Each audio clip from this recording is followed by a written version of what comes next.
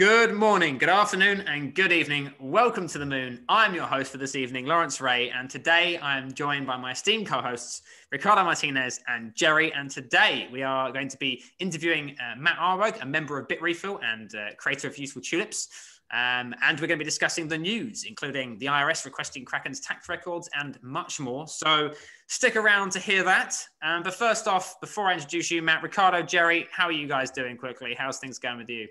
Oh, I'm doing good. I'm healthy again. No more cold. Feeling fantastic. Nice. Glad to hear it. Jerry. Pretty opposite to what Ricardo's feeling. I'm feeling a bit down today, but hopefully I'll shake it off. Yeah.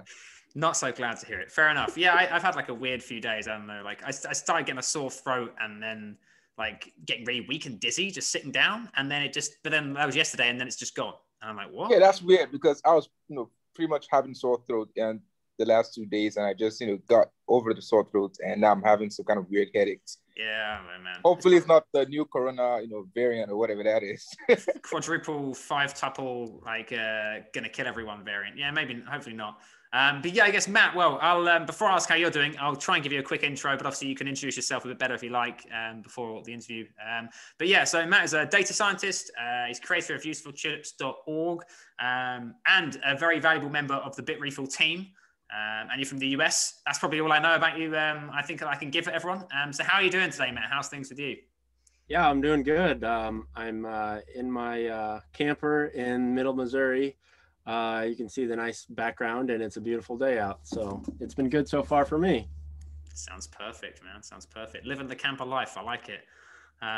Well, I'll say what we'll do then. We'll crack on straight into the news, get cracking, and then after that, obviously, we'll speak to yourself. No game this week, as to be honest, I just want to get on to the interview and that sort of things. So yeah, to kick us off, Ricardo, please give us your findings for this week. My story is Marathon mines Bitcoin block that's verified as compliant with U.S. regulations, and Marathon is a mining startup based in the US, and they mined their first clean block 5 days after the company began directing 100% of its 10.37 exahash per second to a compliant mining pool that they are pioneering. Basically, what they're doing is censoring transactions from people that are on a watch list. It's called the Specially Designated Nationals and Block Persons list. So people that they censored were some Iranian nationals whose wallet addresses were already blacklisted, but they are trying to only mine clean blocks that are fully AML KYC transactions, and they're censoring non-AML KYC transactions. And for years in Bitcoin, we've been hearing about tainted coins and the lack of fungibility in Bitcoin, but that's always been like at a user wallet level. Censoring transactions and tracking AML KYC for transactions from a mining pool level is something that's new. And Marathon is also inviting other mining companies that want to be quote unquote compliant to join their pool. So this may be a trend that we see a lot more of as more corporate companies, financial companies, Wall Street type companies come into the market and want to be fully regulated. One thing you said that I didn't fully understand is you said they're doing full KYC AML. I don't know if that's necessarily true. Did it say that in the article? Because as far as I understand, you can, they might have a list of addresses that, they're not allowing to propagate across the network. But are you telling me that they've done KYC AML on every single entity on that particular block? Because I don't know if that's actually happening. Well, I'm not sure 100% about the details, but this is a direct quote from the article. It says, in abiding with AML and OFAC standards, Marathon is effectively censoring people from participating in the network. OFAC has historically taken action against Bitcoin wallet addresses, like you said, associated with sanctioned individuals. The office's first publication of that kind involved 2 Iranian nationals described as individuals that U.S. persons generally are prohibited from dealing with. Yeah, so it's not that they're running a check on every single transaction. It's simply that they're checking all the transactions and seeing if any of them are related to these blocked lists. So As far as I understand, that's what they're doing.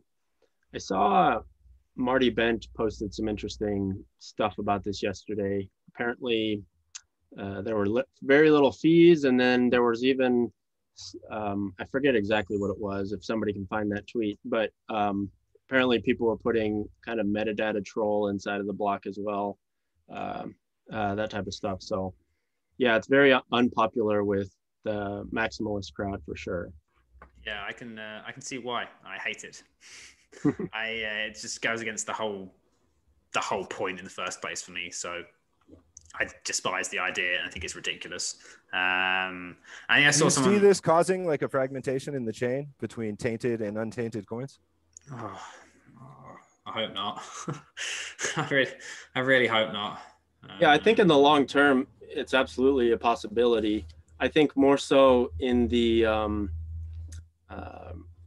exchanges that could adopt. I forget what it's called, but in the banking networks, they have to forward the information of their customers to the other banks. Yeah, that's a travel rule. The travel rule, that's what it is. Yeah. So that type of thing, I think, could definitely be very impactful, and it could definitely lead to kind of two Bitcoins riding upon the same blockchain, clean versus unclean coins or whatever. So definitely possibility. God, I know that the travel rule thing is coming. FATCA is an international think tank and like policy guideline organization, and when they recommend financial institutions to implement policies, we typically see like all the financial institutions implement these policies, and the travel rule is one of them. So I did remember certain theory, there was, going about, especially when Saylor was, racking up, Bitcoin, and certain people were saying that, I think there's a possibility that in the future that Saylor, might, launch an exchange or, a Bitcoin custody firm where they'd be selling, compliant, regulatory compliant Bitcoin, and at a certain point in time there'd be, two different prices for tainted coins and untainted coins. So, then it just seemed to be like a conspiracy theory, but with the way things are going, you never can tell. I think it's definitely going to, the Michael Saylors of the world and the Raoul Pals of the world, those types of, they're definitely not the same type of person, that's for sure. But these larger, the people who have the ideology that Bitcoin's value is in its scarcity and in its fixed issuance, and they believe that that is the thing that brings Bitcoin its value, that's a very different school of thought from other Bitcoin people who believe that censorship resistance is a very key component. And there's definitely going to be a clash between the different groups of people that prioritize which of these things is most important in the future. And I could definitely see some sort of like SegWit 2x kind of level of controversy, or even larger, where you see a fracturing of Bitcoin, where one group goes down the privacy direction, and then the other group kind of tries to be more polished and Wall Street friendly. In my personal opinion, I think Bitcoin is a failed experiment if it is no longer permissionless, and if it is completely tracked and surveilled and taxed. To me, then it's dead, and we should fork it and try to make a better version of it. Like Matt did say, at the point in time, there will be, probably might be, a clash, between two different ideologies or different, views of, Bitcoin. And we do have the Saylor types, and we do have the, the idealist type who see Bitcoin as a way to, as basically as a way to undermine, government authority. So, well, it's really hard to say what's going to happen in the future, but I think this could, like Matt did say, we could have another SegWit type, SegWit 2x type of situation when, people begin to, when we reach the point where we say, okay, we need Bitcoin to go, become fully, private in the way we, transact and store our Bitcoin. and obviously this is not going to go down well with men in suits. So I think that would be the climax of where I think we are heading to at this point. I mean, I would suggest we just say to all the people who want fully compliant Bitcoin stuff, there's this thing called BSV. Really great. You guys, if you're listening out there, just go to that. Okay, I've heard wonderful things. I can tell you it must be fantastic because it's what Satoshi wanted. You guys go to BSV, and then everyone else will just stay with Bitcoin. That would be appreciated. That's what I'd like to say. So all the Michael Saylors and the banks out there. So Satoshi, for instance, do you think what would you think Satoshi would prefer?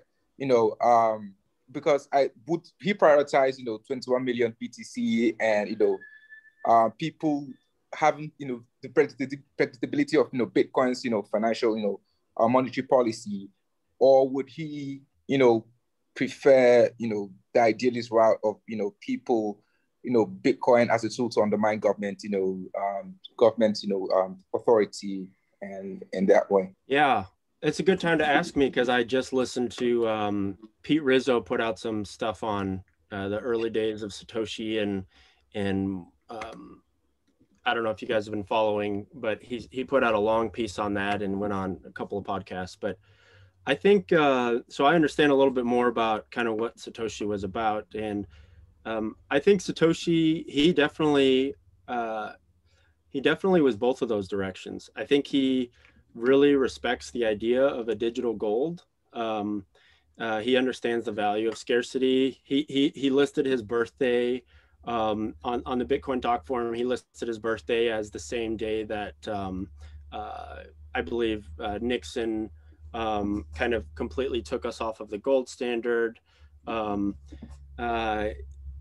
So he very much understood the value of this digital gold concept, but at the same time, he's also a cypherpunk, and I believe to a degree believed in censorless transactions, and he mentioned that WikiLeaks would be Bitcoin could be a possible vector to fund WikiLeaks and other types of anti-government things.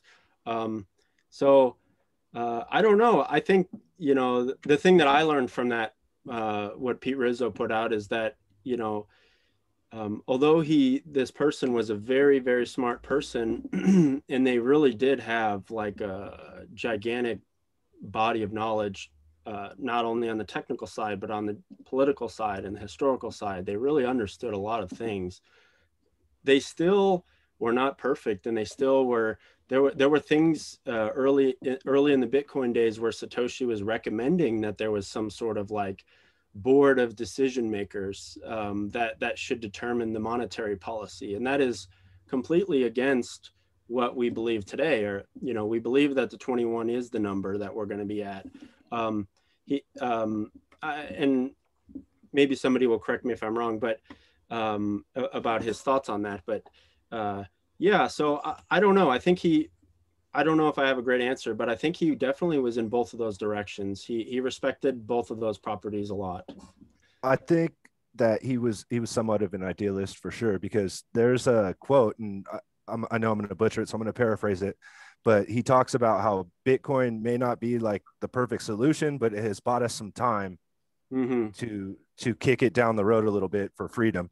So I know that was a huge concern of his, was that Bitcoin would be a system to increase people's personal freedom. You're right about the piece, Matt. It's really good. I read that the other day. It took a little while to like fully kind of take it all in, but there's a lot there. It's a long piece. But I think like the beauty though of the whole thing is that it doesn't really matter what Satoshi would have wanted, does it? At the end of the day, like he created it, and even like, because you can see even from that piece that he's like losing kind of control over time of it. Exactly. And that's kind of almost what he wanted anyway, we think. I mean, it's obviously not, you never really know, but it's like he's kind of losing that control. So it's kind of almost like it's kind of good that we don't really know. And to be honest, like, the whole beauty of it is that doesn't matter what he wants. It matters what everyone else, like the general majority wants. Yeah. That's kind of like the good thing about it. It was another point that Pete made, or I think that he was trying to make, was that, and this speaks to game theory in general,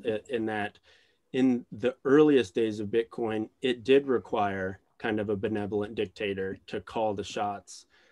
And he did fill that role. But as you said, he did start to be kind of outclassed almost in certain areas of the project, where these other people were coming in and actually showing far more awareness or knowledge in a particular area. And so he was,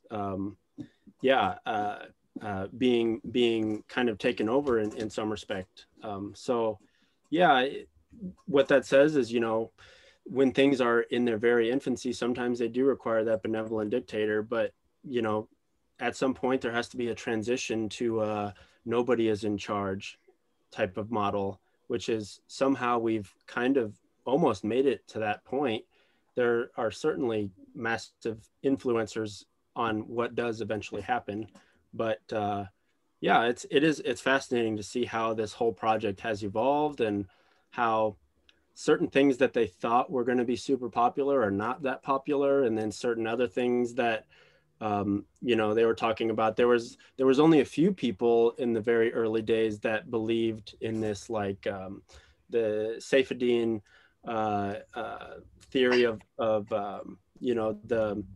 the monetary policy, the fact that it aligned so well with Austrian economics and that type of thing. But now that's like super mainstream. So it's very interesting to see how it really does, the whole project does evolve as it exists in the world. It kind of changes and adapts and rolls with the punches and goes where it's needed and changes. So yeah, and what you said, I guess, about like it being centralized and then kind of handing itself off, you can see how it's probably nearly impossible to from the get-go have like a truly 100% decentralized project that's it from the get-go, right? It's got to be tough as hell to be able to do that, if not impossible. And you can see this from all the other altcoins, right? Like how many do you see that have ambitions to be decentralized down the road or whatever, but actually there's like a whole roadmap to get there, right? And a lot of them haven't become decentralized. And that's kind only of a point Ethereum has become sufficiently decentralized. I mean, I wouldn't even necessarily agree with that, but there you go. And Vitalik still runs the show, right? Like the miners don't want proof of stake yet. He's forced proof of stake on all the miners. I mean, it's like, is that even decentralized? But yeah, I don't know. I mean, there's all these different coins, and some are obviously arguably more centralized if there is a scale than others. But yeah, I guess I don't know. It's probably a good time to move on to the next news piece. So I'm gonna throw it at you guys. And yeah, mine's from CoinDesk. It was a piece that is titled "IRS approved to seek records of Kraken users transacting over 20K in crypto." So this was the US federal courts authorized the move. I think it was this Wednesday. So essentially, what the IRS is, which is the tax man, I guess, in the US, is probably the best way to put it. I believe, anyway. I'm not from the US. So they are trying to catch tax dodgers essentially, and people who aren't paying their capital gains taxes. And so what they've done is they've obviously requested Kraken and their subsidiaries provide all data on any of their users transacting over 20K. I think obviously they've said no, or they've kind of resisted a little bit, and obviously they've now been forced by the courts to do so. Now, I wouldn't say this is like, the reason I bring this up, I wouldn't say this is necessarily a super surprising thing, I guess, from my perspective. But I think the reason I'm bringing it up is that, like, what I wanted to say, I think mostly on this podcast was that, like, and this is coming from someone, by the way, who is establishing and kind of running in the early stages of a centralized exchange. This is coming from me, okay? But the sign that everyone needs to consider is that when you are transacting with a centralized exchange or centralized broker or centralized body with cryptocurrency, whether it be Bitcoin, Monero, whatever the hell it is, you are probably, it's probably 99% certain that information, those transactions will end up in the hands of a government at some point in time. If you're not doing it peer-to-peer, basically. So I think like the key here was like to show people, it's kind of like with the backdoors in Apple and Android, and when we had the leak from Snowden of, oh, wait a second, if the FBI are watching our web cameras, they're probably watching this right now, and all this stuff. It's to show that, like, with crypto, I think a lot of people seem to think still, even people who've been involved for a little while and feel like they know what's going on, there's always that thing you kind of forget about. Like, if you are using a centralized exchange, you're going to get caught if you're not basically paying your taxes, and you are going to have your information out there with the government. And that's obviously clear from this, right? We can see the court has actually said this, it set a precedent already, basically, that crypto exchanges will have to provide on request to the IRS, basically, in the US. Is kind of the precedent that's been set here. I didn't know your guys' views, but I just wanted to kind of make that point. It's something that people forget a lot. I forget it as well, but it's a point to make. I'm not surprised at all because Kraken has like a federal banking license. So they're going to be 100% compliant with any federal and local state laws also. So yeah, that's true. But I say I don't know if I've heard necessarily, and I may have just missed, but I don't know if I've heard of other exchanges kind of going down the route of disputing, handing over requested documentation. I haven't necessarily heard of the IRS requesting all documentation from on the users before, or any other exchanges users. The whole thing with Coinbase for, I think it was a year or two ago, and they were doing something very similar. We want all records for users exceeding X number of volume, etc. And I think Coinbase also did fight it, and there ended up being some sort of compromise of the release of the data. So Gemini is another exchange that I think does that as well. Well, I mean, in this case, essentially that's it. They basically giving it over. There's no real compromise or anything. So I can't imagine many other exchanges going to fight if it comes up. But it's like I say, it's like in Brazil, where all exchanges have to every month provide the government with all information of every transaction, even if it's like a cent. And this is going to become more and more prevalent. You've had like Janet Yellen warning people about rates increases, and so clearly these governments are clamping down on it. So I guess the warning point from this was, essentially, if you're using a centralized exchange or a centralized body to purchase or sell cryptocurrency, it will end up in your government's hands, no matter what you want to think. So, well, I'll caveat that a little bit. It will end up in a government's hands, but if you're using, for example, if you're in Venezuela, you don't care if your information gets to the U.S. government. You care if it gets to the Venezuelan government. So I think that's something that is playing out. Is there is a game of kind of, if I'm a citizen of country X, then I'm going to use the services of an exchange or in country Y, that type of thing. And so, and as long as the governments of the world are not in perfect sync, and they probably never will be. Not only do they have competing interests, but they're also just disorganized. You'll see users kind of trying to leverage that. I see the lesson is Russian exchanges. No, I'm joking. It's not the lesson. But as I say, that was the main reason for bringing that piece up. It was just making that point. Jerry, have you got any news pieces you wanted to raise this week? Pretty interesting news I saw today, about 3 hours ago. And that is NYDG announces appointment of John Dalby as as their CFO. NYDG, a leading provider of investment and technology solutions for Bitcoin, today announced the appointment of John Dalby as Chief Financial Officer of Bridgewater Associates, the largest hedge fund in the world, by the way, which is pretty interesting. And it's been a trend recently of crypto companies hiring people from traditional finance, into their companies and to drive. I think it's almost like you're come and prepare us for basically the war that is going to come into the space, and many companies are prepare legally and otherwise in preparation for what's to come. So I think it's validation for what's going on in Wall Street right now, which is major FOMO. You're probably right. The NYDIG, I think it was they're looking to provide the ability to purchase, hold, and sell cryptocurrencies within your bank's ecosystem to I think most US banks, essentially, because obviously they're providing banking as a service to a lot of high street banks. So most high street banks in the US, sometime within the next year, I believe, was the sort of quote that I saw in the news. So yeah, it's coming, and people are making the hires they need to make, aren't they? I mean, Binance are hiring ex-regulatory officials, because obviously there's quite a lot of governments looking at Binance Smart Chain and what they're up to.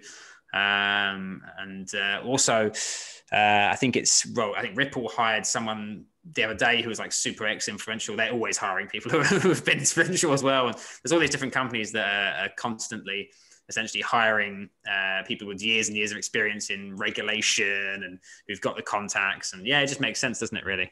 It's not what you know, it's who you know. I kind of wonder.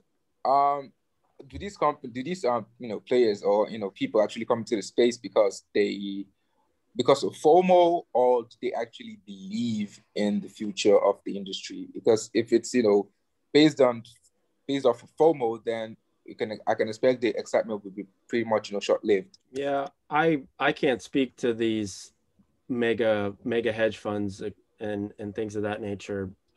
It's not my world that I ever understood, but from what I've learned, I think that these big companies, they have their own set of influencers, the people like Ray Dalio or Paul Tudor Jones, etc. These are like the legendary investors over the past few decades, and when they say that they have a favorable opinion of Bitcoin, then a lot of these companies start moving in that direction. I think in general, though, the companies, maybe if they don't believe in Bitcoin, they at least believe that the US dollar will perhaps start declining because of the massive amount of inflation.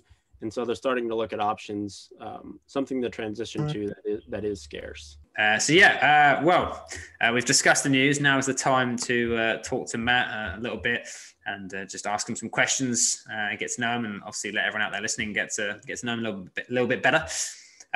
So I guess, I suppose the first question I've got for you is, I guess at the moment, are there any kind of like projects or things that you're working on, or things that you can see being worked on that like you kind of think are awesome, or you want to highlight to people who are listening? Is there anything out there that kind of sticks out to you before we kind of get to know you? It'd be interesting to see what makes you tick, or what has your interest at the moment, I suppose. Sure. I think my life right now is, growing Bitrefill. I've been with Bitrefill kind of as a consultant type person for the last year. And, in that time I've grown closer and closer. And so most of the things that I'm excited about are just expanding the reach of Bitrefill all around the world. I think we have like a super interesting set of customers. It's an extremely global company. And our users are at the forefront of this digital revolution of, if I could say it in like a sentence, it's the rise of the sovereign individual in the digital world, where you're going to have people from, doesn't even matter what country they come from, but they're finding ways to trade in crypto, they're finding ways to earn crypto, and they are increasingly living off crypto. And I think that's just something that, that phenomenon, it really could be, as crazy as it sounds, it could be one of the things that is written about in history books. Like 200 years from now, they would talk about this century was the century that kind of the nation states fell in power and individuals rose in power. And so we're kind of, potentially on that path right now. And Bitrefill as a company is like on the absolute bleeding edge. We're talking to the pioneers, the trailblazers, the people who are actually starting to tiptoe into that lifestyle. Yeah, that's really cool. Like there's definitely exciting things that are going on with us and what we're up to. And it's like, I personally am like very pro the idea of like maintaining like cultures in areas, like not losing like what makes like a country in a way, like the core cultures, like the foods and the different things people do, but at the same time, otherwise trying to kind of become like this kind of just a global force, basically, with everyone kind of in a way united. Now, obviously, would that will ever happen or not? I don't know, but yeah, you're right. Like I like the idea of kind of, nations essentially losing their power as a nation, and actually us being able to be like, hey, I'm just someone who I earn the global currency, which is Bitcoin or another crypto if I choose, and I just travel around, and it doesn't really matter where I'm from, basically. I like that idea a lot. Like a nationless citizen of the internet. Yeah, basically. I saw something about a few months ago now. It's like essentially this I really can't remember what it was called, but they're trying to make essentially a nation online So you kind of like have this passport and all this stuff. And at first I thought this is gimmicky, but then I thought it's actually quite a cool idea. Like you can kind of be a citizen of like this country that exists online. So you kind of have like your rules and your regulations. You'd pay kind of any taxes that you pay to this online kind of country. And obviously you'd have like a passport, and it would give you the ability to like spend a certain amount of times in different countries. So then you can essentially be like, this is my passport, this is my country. It's like, and I can kind of live wherever in the world, and just kind of, I thought that's a really cool idea. Like having, instead of being your country being like the land you're from, you kind of almost choose like your country almost in a way. Like you could just go online and be like, okay, there's 20 countries and they have different taxes, different benefits, different, you know, that'd be kind of cool to like choose where you're from. So yeah, I quite like the idea of that. I wonder what the national anthem will sound like. Yeah, that's a good point, man. It's just binary, or it's like it's the beeps from the BIOS in your computer. It's just a BIOS beeping sound or something. But yeah. Anyway, as I say, we'll move on from that. But I guess without wanting to kind of like go too far off the track, I suppose obviously, as you say, you're spending a lot of time obviously on Bitrefill and working on pushing it forward. But obviously, something that you have done in the past and you're still running is Useful Tulips. And it'd be really cool because obviously I imagine people listening, obviously lots will know about it, lots won't.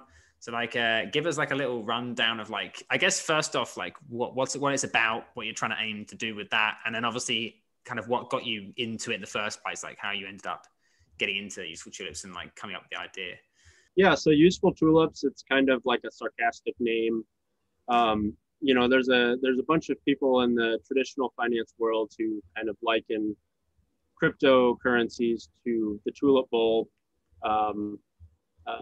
in the 17th century, and so the fact that I call them useful tulips means that they're something other than that thing that happened hundreds of years ago. And so the whole website is designed to showcase that there are people all around the world that use cryptocurrency to solve problems, real world problems that they have.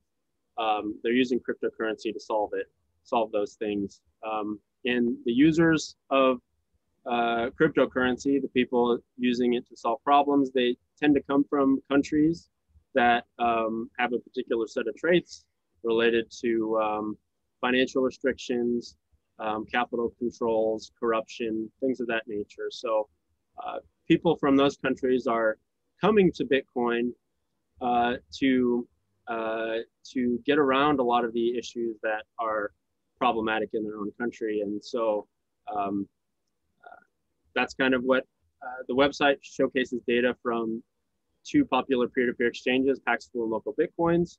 And I look at that data of those exchanges because the users on those exchanges come from these countries that I'm speaking of. And so I also write articles which kind of take a really deep look at the data to kind of explain to the general reader the intricacies of what's actually happening, beneath the surface. So yeah, that's what the website is. It has data charts on volumes in different countries, and it also has articles and such that you can read and understand it more. Matt, I had a quick question. Do you plan to add any data from Binance's peer-to-peer markets? Some of the Spanish podcast interviews I've been doing, people have led me to believe that Local Bitcoins has kind of lost a large portion of its market share to Binance's peer-to-peer market. Yeah, I've heard the same thing. And unfortunately, Binance has to be willing to release that data for me to ever, publish it. And I've asked them several times.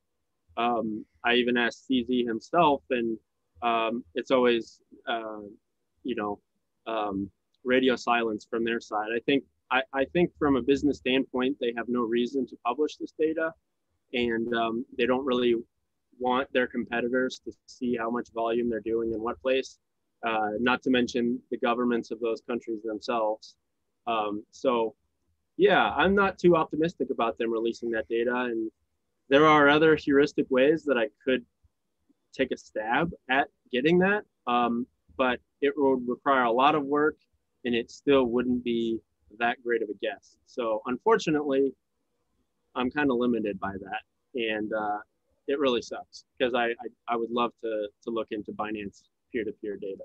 What regions are the most interesting to you as far as Bitrefill customers go? I'm super bullish on the Latin American market. We seem to always be getting, increasing numbers from that area. And again, it's the type of people who they're not necessarily using crypto because they're just trading people. They're just speculative investors. A lot of the times they're using crypto because like it's solving some sort of problem, some sort of cross-border shipment or like getting a product in their local country at a slightly better price than they could normally get it. Using their online cryptocurrency. There's a lot of very educated people in Latin America who they're very highly skilled workers, and they're making money by working for US corporations or working for companies in Europe and things of that nature. And they're looking for a way to kind of offload their crypto earnings. And so all those types of use cases are super interesting. I'm always forever bullish on, or interested in the things that are happening in West Africa as well. Bitrefill, we don't have as much success in West Africa. And I've studied that for a long time. I think I'm starting to figure out the reasons why. We just don't have the best offering of products there at the best possible prices. So we're continuing to look into that. Southeast Asia is another very, any up and coming market is very interesting. It's not even just which region is interesting. It's just that because there really are a lot of similarities across all regions that are up and coming in the world. They all have a lot of the similar problems in their, so it's just this like, we're just watching this globalization happen where you have nations of citizens of one country, they want products from another country, or they want this online digital item that is typically only available to people of certain other countries. So it's just really fascinating to me to look into all that stuff.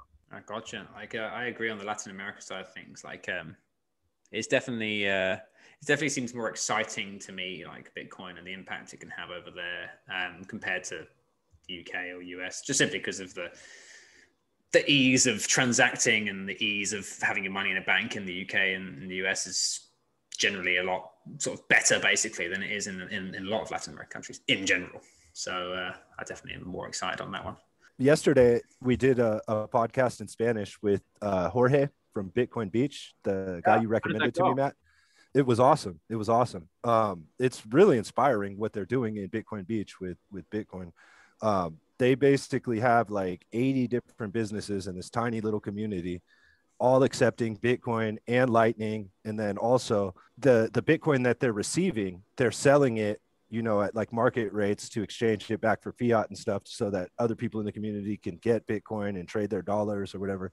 And it's just like created a whole circular economy, which was really inspirational because it seems like it's one of the more like advanced places where they've created a Bitcoin community where people are actually using it as a medium of exchange. It's not like just to hodl and preserve your wealth from inflation.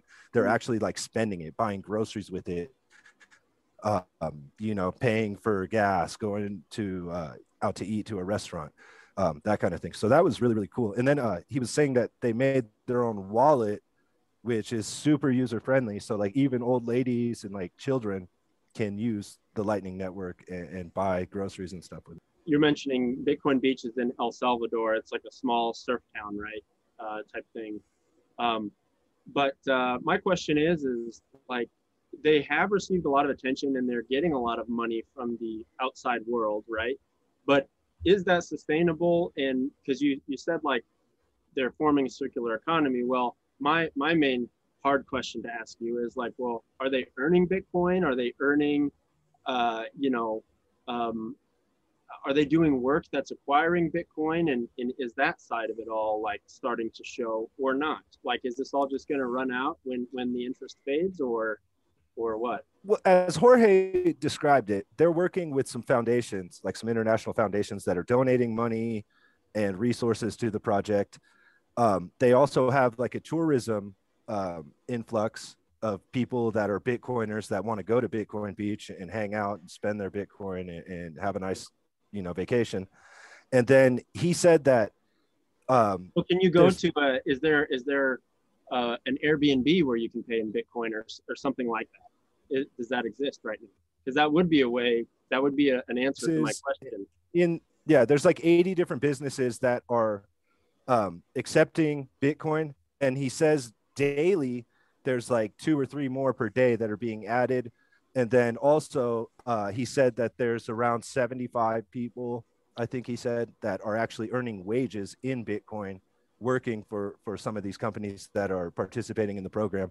So right now it may not be sustainable, but as he describes it, it is moving in that direction. Like people are starting to earn their money in Bitcoin. And he said that because of the notoriety of Bitcoin Beach within El Salvador, like outside of Bitcoin Beach and El Zonte, where that's taking place, like in other regions in the country, like there's businesses, like a lot of them that are starting to accept Bitcoin, and it's starting to grow like outside of where the project is. So. That's the key, right? Like if you can get it to spread out of like almost not necessarily jealousy, but oh, well, they're doing it, it's working, we need to do it. If they can get to spread within that country, if you can get the whole country somehow generally accepting and paying in Bitcoin, that's when you've kind of really made it sustainable. Because as soon as you enter that country, boom. And also it doesn't matter, like if you're a restaurant in one area and you need to get a cow from another area to make burgers, it doesn't matter if the price in the local currency is up or down because you're all using Bitcoin anyway.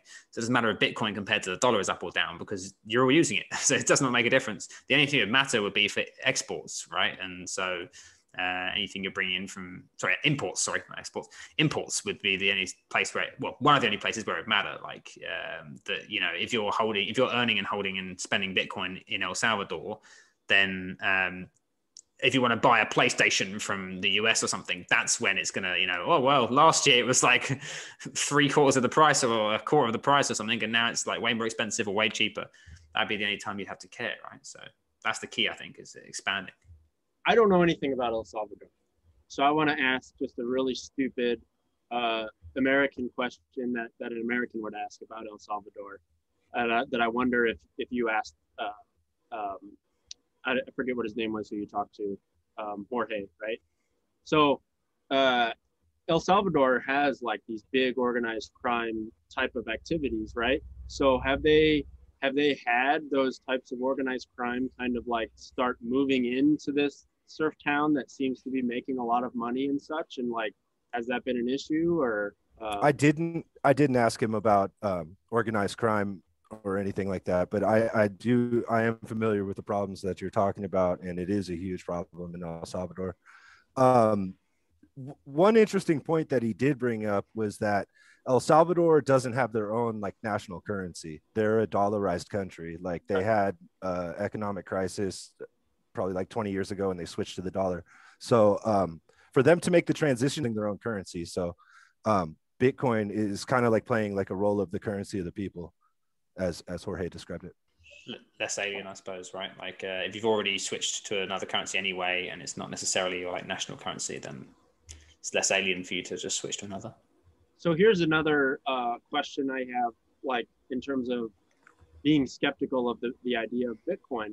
Strike is down there in El Salvador, and they provide dollar wallets for people, right? So, and it is already a dollarized country. So what are the chances that, I'm sure this is already happening to a large degree, where people are just using Strike wallets to transact dollars and Bitcoin's not even involved really, except for that, like that instant where, so as far as I understand, even within Strike, when you're transferring from a dollar to dollar account, like it converts to Lightning for a moment and then converts back to dollars. So my question is like, is it possible that, Strike will simply like dollarize the country even more, and Bitcoin will be kind of like left on the sidelines almost? Like, are they he did mention that Strike was super popular because of that, because it keeps it in dollars. So like, even if there's volatility, like your dollar balance doesn't change. And then also people are familiar with the dollar as like a unit of account and stuff. So it's easier for them to use than to start trying to calculate prices and sats. So yeah, I mean, like it's very possible. Like I question how much they're actually denominating in Bitcoin and how much they would denominate trade transact. Like Lauren said, they're buying livestock from the other side of the country. They would almost always do that in dollars. I don't believe they would be denominating those purchases in Bitcoin. And I struggle to see how that could start to happen unless the dollar falls apart, on a global level. So it doesn't really matter though, because I think, it would, it will take a pretty long while and a huge, shift in orientation before people basically become less, USD oriented. And I think, people, the dollarization of, economies, especially in societies or in communities such as Bitcoin Beach, will continue to be, become the norm. Even in Nigeria here that I am, people who transact using Bitcoin are, they don't think of, using Bitcoin as Bitcoin. They see it as a way to move USD. So the dollarization problem is basically everywhere, and it take, a pretty long while for people to become less, dollarized in the way that they, transact. I guess the way you do that though, surely, right, is by, I guess, as I say, if you see a certain community as they are, I guess, seeing Bitcoin Beach, accepting and Bitcoin spending, and it's working, and like generally the cost and the not the cost of living, the quality of life is getting better in that area, and you're from outside that area, the way you're going to start to join the Bitcoin kind of forces by seeing that and going, well, damn, I want some of that. So we're going to start accepting it. And then they start accepting it. And then it's like, well, if that starts working, see what I mean? So like, I guess the way you do that is by having a lot of outside help as well, right? Like maybe if you held a Bitcoin conference in El Salvador and you kind of brought a lot of tourism in and they're spending it and they're wanting it and then that way, that's kind of the only way I can really see it happening is like it's spreading from a small area in El Salvador out through to the rest of it. And then constant tourism and attempts to like help that get better would be then it becomes more of a sensible thing to start doing Bitcoin only because, well, that's what people who are coming with all their money from outside the country want to do. They want to spend their Bitcoin. And so that would make more sense, right? You're going to make more money by accepting it. Therefore, why would I accept dollars? Why would I want to, use dollars? That's the only way I could see it happening is that kind of incentive of like, it's just better for me. I get more money this way. Matt, do you think it matters that they're using the dollar as like the pricing mechanism and unit of account if they're using Bitcoin as a payment rail, like behind the scenes? Yeah, I do think it matters because, well, it matters if you're asking, does it matter from the perspective of, will that cause the number of Bitcoin, the price of Bitcoin to go up? Yeah, if they're only using Bitcoin at these split-second transactions, and then other than that, they're automatically switching into dollars, then they're never really holding Bitcoin except for that moment of transaction. And I think that's hugely impactful, I think. In my mind, the transition, I think what Lawrence is saying has some merit, but I still think that like, it's going to be something that happens to the dollar that would really cause this stuff to take off. It's going to be this like critical event in the history of the dollar where, it loses X percent of value in a single day, and it'll be like this historical event.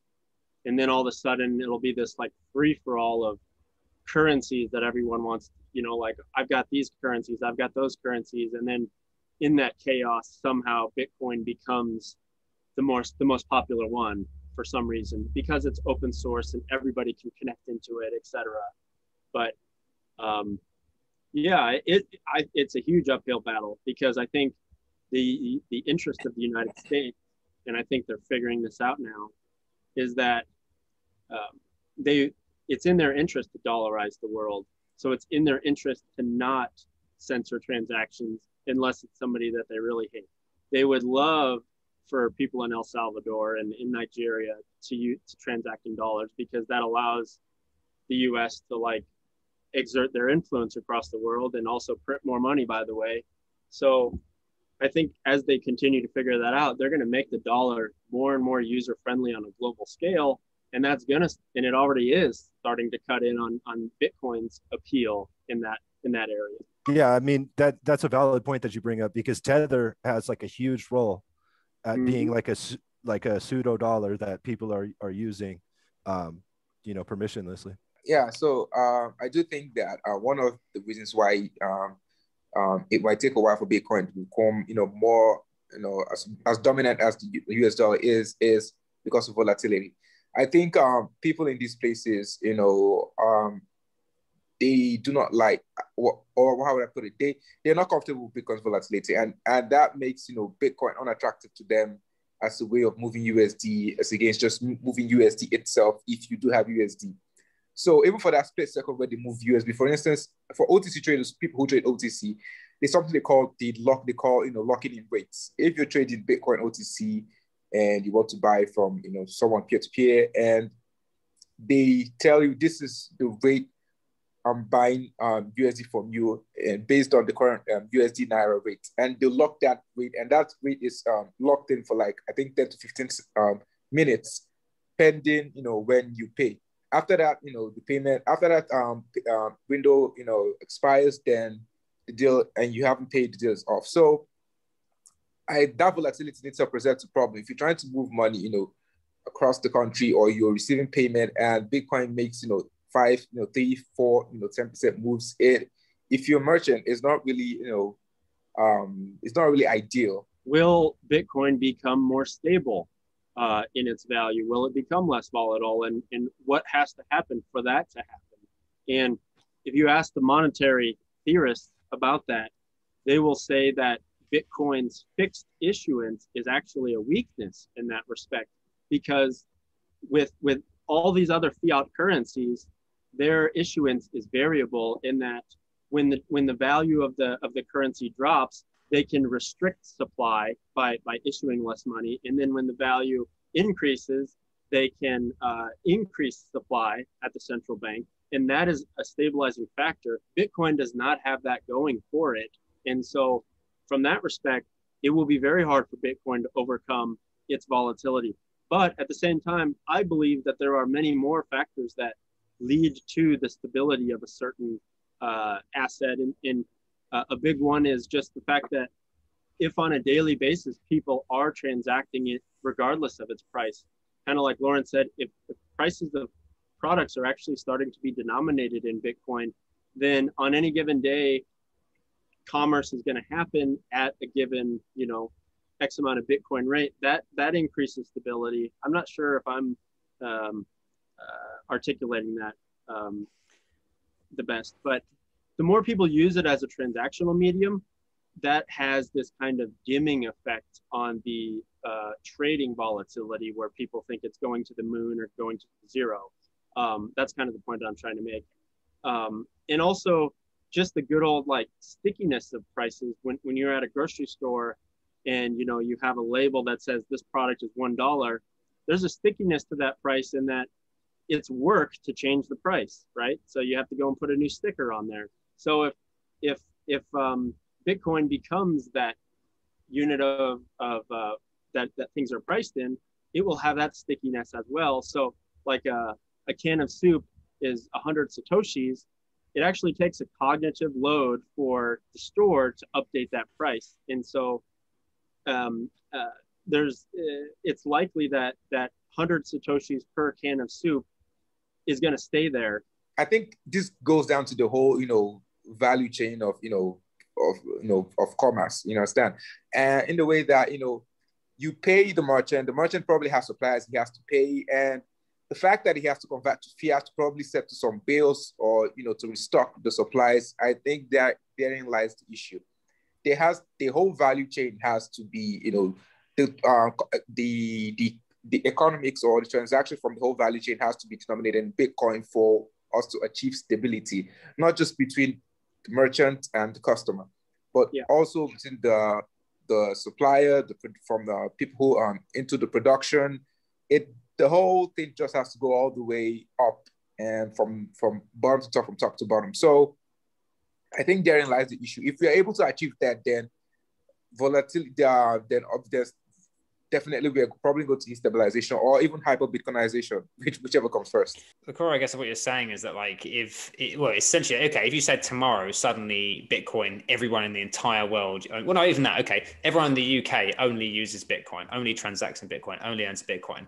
No one in the UK, well, most people in the UK, 90% at least, couldn't give a damn, quite frankly, what the value of it is compared to the dollar. Because as you said, Matt, if a can of soup in Tesco's is that many Satoshis, then a can of soup is that many Satoshis. It's only when you then start like going, oh, I need to send my friend out in Spain something, where then you might care. But for general everyday life, you couldn't give a damn. So that's where it's only volatile in comparison to something, right? Which in this case is fiat currencies.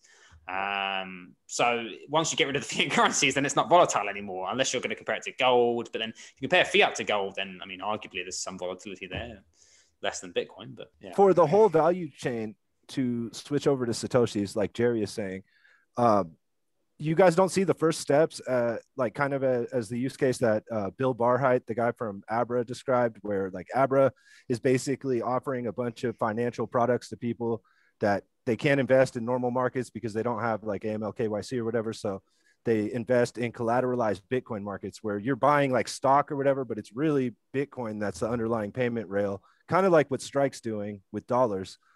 You guys don't see that as like the first step to switching the value chain over to a Satoshi based value chain, like the collateralization of existing markets in Bitcoin? I do. I think I think you're right. I think there's a lot of like gradual steps that need to be made, right? And obviously that is one of them.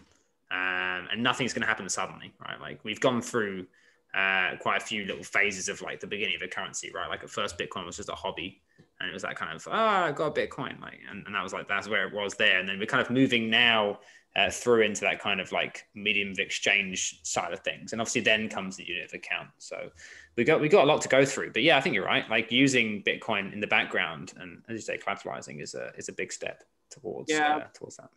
But it's you know, it's only going to take one event when that collateral is not enough, and then it's just going to be an industry-wide like Black Day, you know, where it's like, oh, Abra couldn't pay its bills because the Bitcoin price changed too much in one day, and then that's going to like set that movement back for 10 years, you know.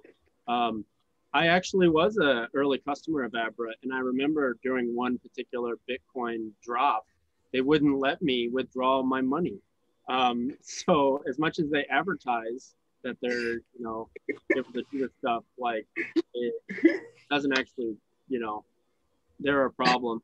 Also, the other point I want to make is that when you have collateral is expensive in that you have to set aside capital and just have it do nothing in order for you to, you know, so that's like it's the same thing with the Lightning Network. You have to like spend Bitcoin just to open up channel capacity. So it just has to sit there. You have to spend $2 before you even spend your first dollar. You know what I mean? So that sunken cost of like Bitcoin at the collateral layer, that's I don't believe it's not going to happen. I just think it's a challenge for sure. Yeah, I do think so. I think one of the ways we could achieve that stabilization is if, and I've thought about this for a while. I think it's when companies start paying employees in Bitcoin.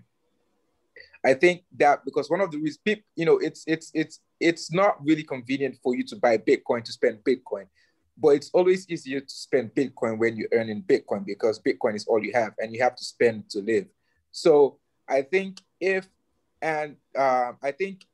it's done that, I think there are companies who actually facilitate, you know, the paying of employees in Bitcoin.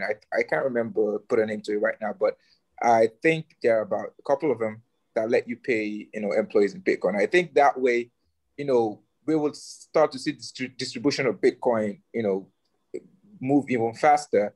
And once, you know, merchants begin to have more Bitcoin, then they can convince more, you know, suppliers to, you know, begin to take Bitcoin, because right now it's basically, it becomes, you know, quite popular. So that for me is one way I think we could, you know, this could speed up the whole process a whole lot faster. Something to remember as well, though, right? Like we're talking about this, but you got to remember that, like, okay, how old is Bitcoin, right? Well, 12, must be nearing 12 years or whatever. Well, let me think. Yeah, whatever. I don't know. I'm not great at maths. 11, 12 years, whatever, you know, just over a decade old. But okay. And that's a people powered coin or token, right? So if you think of the euro, right? And I grew up when and before the euro existed. And then obviously as I was growing up, the euro came. That took 10 years for them to prepare, just to prepare for the euro. Then it took them 3 years for it to just be like used kind of in the background for like electronic payments and accounting, kind of like as you said, Abra is using it, right? Like it's this kind of like thing that you don't really see as a consumer. Then they released it in 2002, 3, whenever, I think it was 2002. And you had, I think it was 12 countries were fully supporting that, right? So it took them 13 years just to get to that point of everyone using it, with 12 countries full support and like legal requirement for you to use it. So the fact that we're this far on without any legal requirement and without any government support is bloody impressive, is what I'm going to say. To be honest, I mean, it's done well as an experiment. And I think that's something we need to remember is like currencies take a long time to get going, even if they have like full government support, which we don't have. So, and the euro as well wasn't that stable in the first couple of years either. And so, you know, there's loads more to think about there. But yeah, sorry, I don't want to drag the podcast on too long. Is there anything anyone wanted to kind of ask or talk about more, or are we good? No, it was a good conversation. Yeah, as I say, there's more I want to ask you as well, Matt. So we'll probably have to ask you to come back on in like a month or so's time and badger you to have you on again. But yeah, as I say, I mean, what we'll do is we always leave it on just some like good news. So I've got some good news prepared to read out to people so that they can leave the podcast on a happy note. But yeah, before we do that, obviously appreciate you coming on and taking the time out of your day. And I appreciate the listeners as well for listening to our ramblings. And so, yeah, I'll read out the good news now. So first, here we go. The Duke of Burgundy's butterfly has been saved from extinction by farmers in the UK recently. And in studying dandelion seeds, scientists have discovered an entirely new form of air bubble called the separated vortex ring, which allows it to fly great distances and can be used for many, many purposes in humanity. India's richest man has retooled his factories to provide free oxygen to 1 in 10 COVID patients across the country. A sailing vessel has been created which feeds on plastic waste from the ocean for power whilst cleaning the oceans. The world's first laundry detergent made from industrial carbon emissions has been launched by Unilever. Australia has announced a $100 million initiative to protect our oceans. A microplastics breakthrough appears to have been made with a method to trap and remove them being created by scientists. And finally, after a 4-year-old's beloved toy tractor was stolen, compassionate cops have managed to replace it for him in the United States of America. There you go. So that's some positive news to leave everyone on there. But yeah, let's say thanks for coming in, Matt. Thanks everyone for listening. We love you all, and just remember to buy some Bitcoin.